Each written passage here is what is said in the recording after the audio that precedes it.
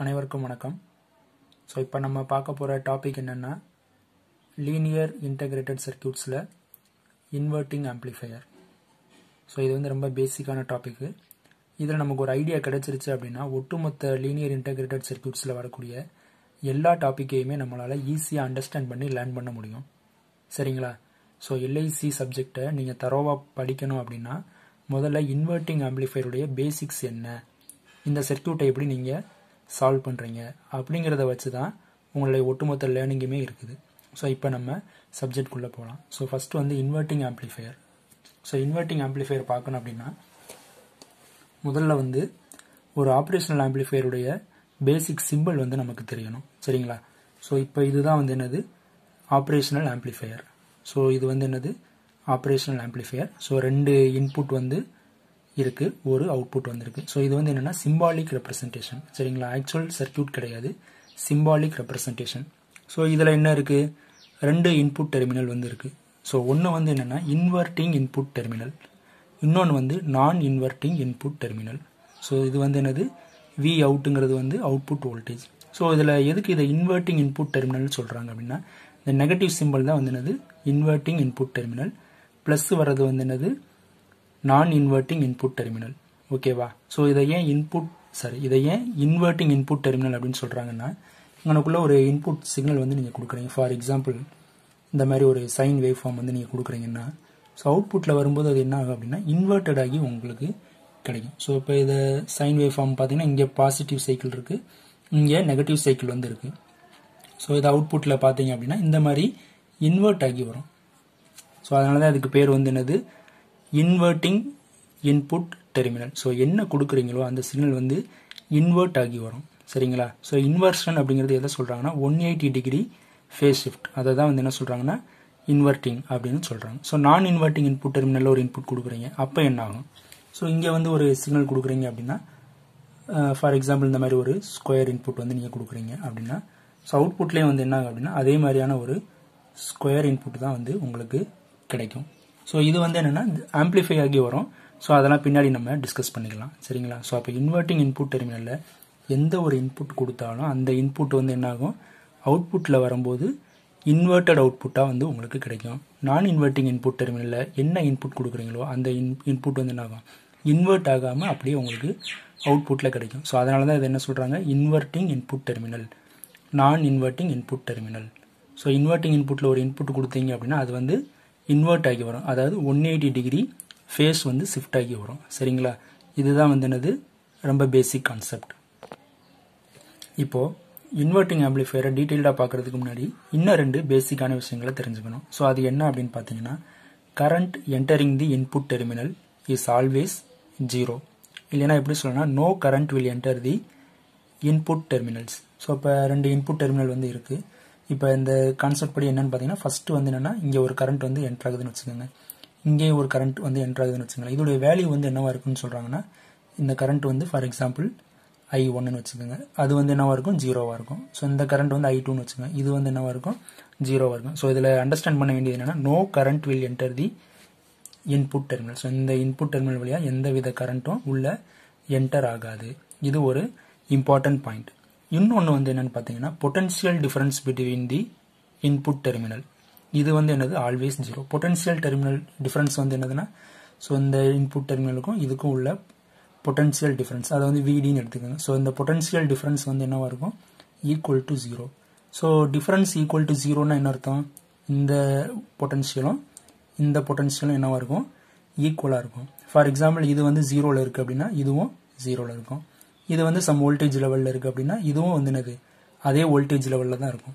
So அதனால தான் என்ன சொல்கிறாங்கன்னா the potential difference across the input terminals is always 0. So VD is equal to 0. இந்த ரெண்டு பாயிண்ட் வந்து நமக்கு தெரிஞ்சால் மட்டும்தான் எல்ஐசியை பொறுத்த வரைக்கும் எந்த சர்க்யூட்டையுமே நீங்கள் சால்வ் பண்ண முடியும்.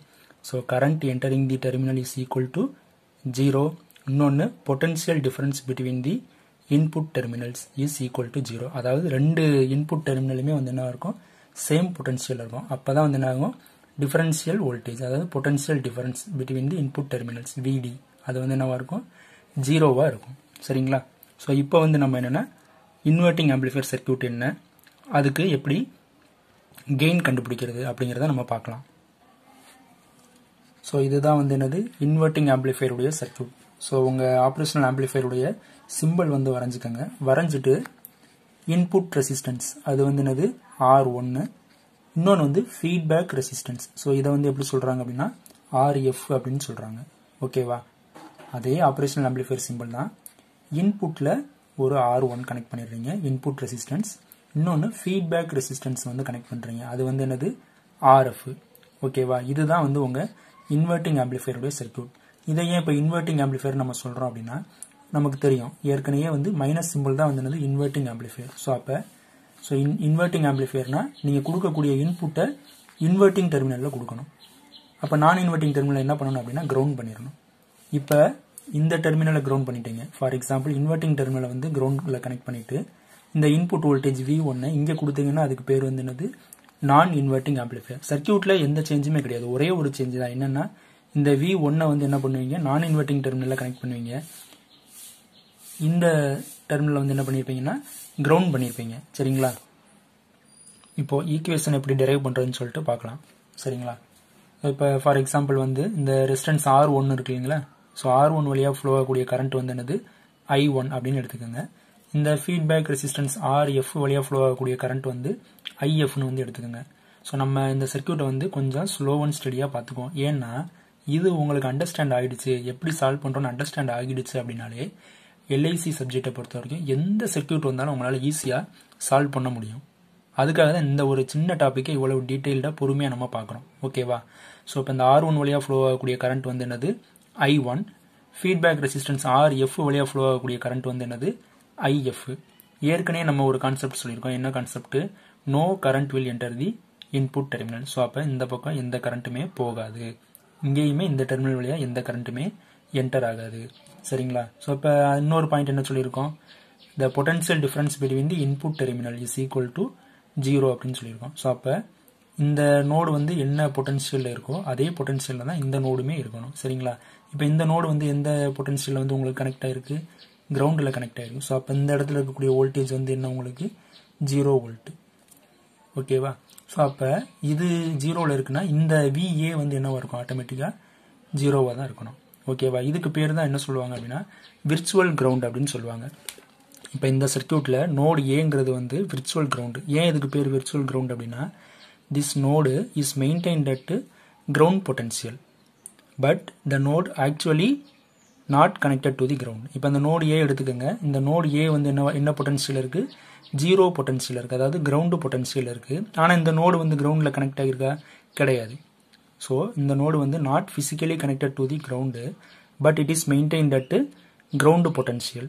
அதனால தான் இந்த நோடுக்கு பேர் வந்து என்னது விர்ச்சுவல் கிரவுண்ட். ஸோ அப்போ இந்த நோடு ஏ இருக்குது பார்த்தீங்களா, இதுக்கு பேர் வந்து என்னது விர்ச்சுவல் கிரவுண்டு. ஸோ இது வந்து very very important, 2 mark. Virtual கிரவுண்ட்னா என்ன, ஒரு நோடு வந்து கிரவுண்ட் பொட்டன்ஷியலில் இருக்கும் ஆனால் ஃபிசிக்கலாக கிரவுண்டில் கனெக்ட் ஆகியிருக்காது. அந்த நோடுக்கு பேர் தான் வந்து என்னது விர்ச்சுவல் கிரவுண்டு. ஓகேங்களா? சரி, இப்போ நம்ம ஈக்குவேஷன்ஸ் வந்து பார்ப்போம். ஸோ அப்போ நோடு ஏல வந்து நீங்கள் என்ன பண்ணுங்க அப்படின்னா ஈக்குவேஷன்ஸ் வந்து எழுதுங்க, கரண்ட் ஈக்குவேஷன்ஸ் வந்து எழுதுங்க. ஸோ இப்போ நோடு ஏல என்ன கரண்ட் என்டர் ஆகுது, I1 வந்து என்டர் ஆகுது. சரியா? ஸோ அப்போ I1 கரண்ட் வந்து எப்படி எழுதுவீங்க, V1 minus VA divided by R1. சரிங்களா? ஸோ அப்போ V1 minus VA divided by R1 plus வேறு என்ன கரண்ட் வருது, இந்த ஃபீட்பேக் கரண்ட் வந்து நோடு A1 நோக்கி தான் வருது. சரிங்களா? ஸோ அப்போ இந்த பக்கம் என்ன வோல்டேஜ் இருக்குது, V அவுட் வந்து இருக்குது. இதை வந்து ஜென்ரலாக வந்து என்னென்னா ஈக்குவேஷனுக்காக V0ன்னு வச்சுக்கோங்க, இந்த பக்கம் இருக்கக்கூடிய வோல்டேஜை. ஸோ அப்போ V0 minus VA divided by RF. So அப்போ V0 minus VA divided by RF is equal to so I1 plus IF. இது எல்லாமே இந்த நோடு ஏல வந்து மீட் ஆகுது. நமக்கு என்ன தெரியும், இந்த நோடு வழியாக, அதாவது இந்த டெர்மினல் வழியாக எந்த கரண்ட்டுமே உள்ள என்டர் ஆகாது அப்படின்னு தெரியும். ஸோ அப்போ இந்த இங்கிட்ட என்டர் ஆகக்கூடிய கரண்ட் வந்து என்னது 0. ஸோ அப்போ I1 plus IF is equal to என்னது 0. ஓகேவா? ஸோ இப்போ அடுத்து என்ன பண்ண போகிறோம், நமக்கு தான் தெரியுமே ஏங்கிறது வந்து விர்ச்சுவல் கிரவுண்டுன்னு சொல்லிட்டு. ஸோ அப்போ ஏல இருக்கக்கூடிய வோல்டேஜ் என்னவாக இருக்கும், VA இஸ் ஈக்குவல் டு 0வாக இருக்கும். என்ன காரணம், நோடு ஏ வந்து என்னது virtual ground. So node A is virtual ground. ஓகேவா? ஸோ இப்போ VA ஈக்குவல் டு 0 இங்கே அப்ளை பண்ணிங்கன்னா உங்களுக்கு என்ன ஆன்சர் வரும், V1 divided by R1 plus V0 divided by RF is equal to 0. So அப்ப V0 by RF அப்படி வச்சுக்கோங்க. இந்த டேர்மை ரைட் ஹேண்ட் சைடு வந்து கொண்டு போனீங்கன்னா என்ன வரும் minus V1 divided by R1. So அப்போ அதை ரீஅரேஞ்ச் பண்ணுங்க. ஸோ V0 by V1 அதாவது அவுட்புட் பை இன்புட் தான் வந்து என்னது கெயின் அப்படின்னு சொல்லுவாங்க. ஓகேவா? ஸோ அதுக்கு இதை ரீஅரேஞ்ச் பண்ணீங்கன்னா என்ன கிடைக்கும் உங்களுக்கு மைனஸ் RF வந்து இந்த பக்கம் வந்துடும். So minus RF divided by R1. ஓகேவா? ஸோ அப்போ கெயினுக்கு ஃபார்முலா வந்து என்னது அவுட்புட் டிவைடட் பை இன்புட். ஓகேவா? ஸோ அப்போ V0 டிவைடட் பை V1 தான் வந்து என்னது gain of the inverting amplifier. So அப்போ gain of the inverting amplifier வந்து என்னது minus RF divided by R1. So இதுக்கு பேர் வந்து என்னது கெயின். ஓகேவா? ஸோ இந்த மைனஸ் சிம்பிள் வந்து எதை இண்டிகேட் பண்ணுது? ஸோ நெகட்டிவ் சிம்பிள் வந்து எதை இண்டிகேட் பண்ணுது? So negative sign indicates 180 degree phase shift. சரியா? ஸோ இன்புட்ல என்ன கொடுத்தாலும் அது அவுட்புட் என்ன ஆகும் இன்வெர்ட் ஆகி நமக்கு கிடைக்கும். ஸோ அந்த இன்வெர்ஷனை வந்து எது இண்டிகேட் பண்ணுது? இந்த மைனஸ் சைன் வந்து உங்களுக்கு இண்டிகேட் பண்ணுது. ஓகேவா? ஸோ அப்போ இந்த மைனஸ் சைன் வரக்கு என்ன காரணம்? இது வந்து இன்வெர்ட்டிங் ஆம்பிளிஃபையர். ஸோ அதனால தான் வந்து என்னதாங்கன்னா உங்களுக்கு மைனஸ் சிம்பிள் வந்து கிடைக்குது. சரிங்களா? ஸோ இவ்வளோதான் வந்து டெரிவேஷன். ஸோ இந்த கெயினை வந்து என்ன சொல்லுவாங்க அப்படின்னா க்ளோஸ்டு லூப் கெயின் அப்படின்னு கூட சொல்லுவாங்க. ஸோ இது gain is also called closed loop gain. ஏன் க்ளோஸ்டு லூப் கெயின்? ஸோ இங்கே இந்த சர்க்கியூட்டில் வந்து என்னன்னா ஃபீட்பேக் இருக்குது. ஸோ ஒரு சர்க்கியூட்டில் ஃபீட்பேக் இருக்குது அதை அனலைஸ் பண்ணுறோம்னா அதுக்கு பேர் வந்து என்னது க்ளோஸ்டு லூப். ஃபீட்பேக்கே இல்லை அப்படின்னா அதுக்கு பேர் வந்து ஓப்பன் லூப் சர்க்கியூட். ஸோ இப்போ இந்த சர்க்கியூட்டை பொறுத்த வரைக்கும் நமக்கு என்னது ஃபீட்பேக் வந்து இருக்கு. ஸோ அதனால இந்த கெயினை வந்து என்ன சொல்றாங்க அப்படின்னா க்ளோஸ்டு லூப் கெயின் அப்படின்னு சொல்றாங்க. சரிங்களா? இப்போ ஒரு தடவை ரிவைஸ் பண்ணிடலாம். ஸோ ஒரு ஆப்ரேஷனல் ஆம்பிளிஃபையருடைய சிம்பிள் வந்து இந்த மாதிரி தான் இருக்கும். அதில் வந்து 2 இன்புட் டெர்மினல் வந்திருக்கும், ஒரு அவுட்புட் இருக்கும். ஸோ மைனஸ் அப்படிங்கிற இன்புட்டுக்கு பேர் வந்து என்னது இன்வெர்ட்டிங் இன்புட். இன்னொரு இன்புட் இருக்கு, அது வந்து என்னது நான் இன்வெர்ட்டிங் இன்புட். ஸோ இன்வெர்ட்டிங் இன்புட்ல எந்த இன்புட் கொடுத்தாலும் அவுட்புட்ல வரும்போது இன்வெர்ட் ஆகி வரும். அதனால அதுக்கு பேர் வந்து என்னது இன்வெர்ட்டிங் இன்புட் டெர்மினல். இன்னொன்று வந்து என்னது நான் இன்வெர்ட்டிங் இன்புட் டெர்மினல். ஸோ இதில் கொடுக்குற இன்புட் வந்து என்ன அப்படின்னா இன்வெர்ட் ஆகாமல் வருதும். அதனால தான் என்ன சொல்றாங்கன்னா நான் இன்வெர்ட்டிங் இன்புட் டெர்மினல் அப்படின்னு சொல்றாங்க. அதே மாதிரி எல்ஐசியில் எந்த சர்க்கியூட் சால்வ் பண்ணணும் அப்படின்னாலும் உங்களுக்கு 2 இம்பார்ட்டன்ட் பாயிண்ட்ஸ் வந்து முக்கியமாக இருக்குது. என்ன அப்படின்னு பார்த்தீங்கன்னா no current will enter the input terminal. அப்போ இன்வெர்ட்டிங் டெர்மினலாக இருக்கட்டும் நான் இன்வெர்ட்டிங்காக இருக்கட்டும் இது வழியாக என்டர் ஆகக்கூடிய கரண்ட் வந்து என்னவா இருக்கும் ஜீரோவாக இருக்கும். இது ஒரு இம்பார்ட்டன்ட் பாயிண்ட். இன்னொரு பாயிண்ட் என்னன்னு பார்த்தீங்கன்னா potential difference between the input terminal. அதாவது 2 இன்புட் டெர்மினலுக்கு இடையில இருக்கக்கூடிய பொட்டன்ஷியல் டிஃபரன்ஸ் வந்து என்னவா இருக்கும் ஜீரோவாக இருக்கும். சரிங்களா? ஸோ இந்த 2 பாயிண்ட் தெரிஞ்சால் மட்டும்தான் எந்த சர்க்கியூட்டாக இருந்தாலும் உங்களால் ஈஸியாக சால்வ் பண்ண முடியும். ஓகேவா? இப்போ நம்ம என்ன பண்ணுவோம் அப்படின்னா இன்வெர்ட்டிங் ஆம்பிளிஃபையர் பற்றி பார்ப்போம். ஸோ இன்வெர்ட்டிங் ஆம்பிளிஃபையரை பொறுத்த வரைக்கும் என்ன அப்படின்னா நீங்கள் கொடுக்கக்கூடிய இன்புட்டை வந்து இன்வெர்ட்டிங் டெர்மினலில் கொடுக்கணும். ஏன்னா இதுக்கு பேரே வந்து இன்வெர்ட்டிங் ஆம்பிளிஃபையர். ஸோ அப்போ இன்வெர்ட்டிங் டெர்மினலில் நீங்கள் ஒரு இன்புட் கொடுக்கணும். அந்த இன்புட் தான் வந்து என்னது V1, கிடைக்கக்கூடிய அவுட்புட் வந்து V0. ஸோ இன்புட் ரெசிஸ்டன்ஸ் வந்து R1, ஃபீட்பேக் ரெசிஸ்டன்ஸ் வந்து RF. ஸோ இதை சால்வ் பண்ணுறதுக்கு முன்னாடி என்ன நம்ம ஏற்கனவே 2 பாயிண்ட் பார்த்தோம். No current will enter the input terminal. So அப்போ இந்த டெர்மினல் வழியாக எந்த கரண்ட்டும் உள்ளே போகாது, இந்த டெர்மினல் வழியாகவும் கரண்ட் உள்ளே போகாது. இந்த ரெண்டுக்கும் இடையில இருக்கக்கூடிய அதாவது இந்த 2 டெர்மினலுக்கு இடையில இருக்கக்கூடிய பொட்டன்ஷியல் டிஃபரன்ஸ் வந்து என்னவா இருக்கும் ஜீரோவாக இருக்கும். ஸோ இந்த நான் இன்வெர்ட்டிங் டெர்மினல் பார்த்தீங்கன்னா கிரவுண்ட் பொட்டன்ஷியலில் கனெக்ட் ஆயிருக்கு.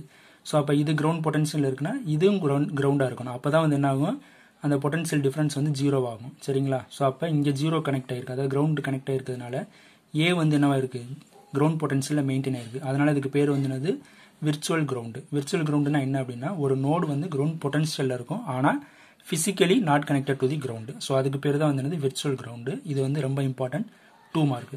ஸோ இப்போ இதை சால்வ் பண்ணணும் அப்படின்னா நோடு ஏல வந்து நீங்கள் கரண்ட் ஈக்குவேஷன் வந்து எழுதுறீங்க. ஸோ நோடு ஏல என்ன கரண்ட் வருது I1, IF வந்து மீட் ஆகுது. ஸோ அதோடைய டோட்டல் சம் வந்து என்னவா இருக்கு ஜீரோவா இருக்கு. சரிங்களா? ஸோ அப்போ V1 minus VA divided by R1 plus V0 minus VA divided by RF is equal to know current enters the terminal. சரியா? ஸோ அப்போ ஈக்குவல் டு 0. ஸோ நம்ம எல்லாருக்கும் தெரியும் VAங்கிறது வந்து விர்ச்சுவல் கிரவுண்டு. ஸோ அதனால VA வந்து 0 சப்ஸ்டியூட் பண்ணிட்டீங்க. ஸோ இதை ரீஅரேஞ்ச் பண்ணிட்டு கெயினுக்கான ஃபார்முலா என்ன V0 பை V1. ஸோ அதுபடி ரீஅரேஞ்ச் பண்ணீங்கன்னா உங்களுக்கு என்ன கிடைக்குது மைனஸ் RF பை R1 கிடைக்குது. இதுக்கு பேர் தான் வந்து என்னது closed loop gain of the inverting amplifier. So இந்த நெகட்டிவ் சைன் வந்து எதை இண்டிகேட் பண்ணுது அப்படின்னா 180 டிகிரி ஃபேஸ் ஷிஃப்ட். ஸோ அப்போ இன்புட் வந்து V1 கொடுத்துட்டீங்க. ஸோ அவுட்புட் வந்து என்ன ஆகுது அப்படின்னா 180 டிகிரி இன்வெர்ட் ஆகி வருது. ஸோ அப்போ இதுல இருந்து நீங்க V0 என்னன்னு எழுதலாம். ஸோ இதுல இருந்து V0 எழுதுனீங்கன்னா என்ன வரும் இந்த ஈக்குவேஷன்ல இருந்து? So V0 is equal to சரியா minus RF divided by R1 into V1. So இது வந்து என்னது output of inverting amplifier. So அப்போ மைனஸ் RF பை R1ங்கிறது வந்து என்னது க்ளோஸ்டு லூப்பு கெயின். V1ங்கிறது வந்து என்னது நீங்க கொடுத்த இன்புட். ஸோ அப்போ இன்புட் வந்து எதில் மல்டிப்ளை ஆயிருக்கு? கெயினில் மல்டிப்ளை ஆயிருக்கு. அதோட மைனஸ் சிம்பிள் வந்திருக்கு. ஸோ இந்த மைனஸ் சிம்பிள் வந்து எதை இண்டிகேட் பண்ணுது அப்படின்னா நீங்க கொடுத்த V1 வந்து 180 டிகிரி ஃபேஸ் ஷிஃப்ட் ஆயிருச்சு. சரிங்களா? ஸோ இது வந்து உங்க V1ன்னு வச்சுக்கோங்களேன். ஸோ இந்த மாதிரி இருக்கு அப்படின்னா இப்போ உங்களுக்கு வந்திருக்கக்கூடிய அவுட்புட் வந்து என்னது V0. ஸோ இது வந்து உங்களுக்கு எப்படி கிடைச்சிருக்குன்னா இந்த மாதிரி கிடைச்சிருக்கும். சரியா? ஸோ இது வந்து என்ன ஆகும் அப்படின்னா ஆம்பிளிஃபை ஆகி வரும். சரியா? அந்த கெயின் வந்து என்னன்னா minus RF divided by R1. So இதுதான் வந்து என்னது அவுட்புட். ஸோ இது வந்து கெயினுக்கான ஃபார்முலா. அவுட்புட் என்னது V0 இஸ் ஈக்குவல் டு இந்த V1 எங்கிட்ட கொண்டு வந்துருங்க. So gain into input value minus indicates தி 180 டிகிரி ஃபேஸ் ஷிஃப்ட், அதாவது இன்வர்ஷன். சரிங்களா? ஸோ இவ்வளவுதான் வந்து இன்வெர்ட்டிங் ஆம்பிளிஃபையர். ஸோ இதில் ஏதாச்சும் உங்களுக்கு டவுட் இருக்கு அப்படின்னா கீழே கமெண்ட் செக்ஷனில் கமெண்ட் பண்ணுங்க, வீடியோவை லைக் பண்ணுங்க. சரிங்களா? Thank you very much.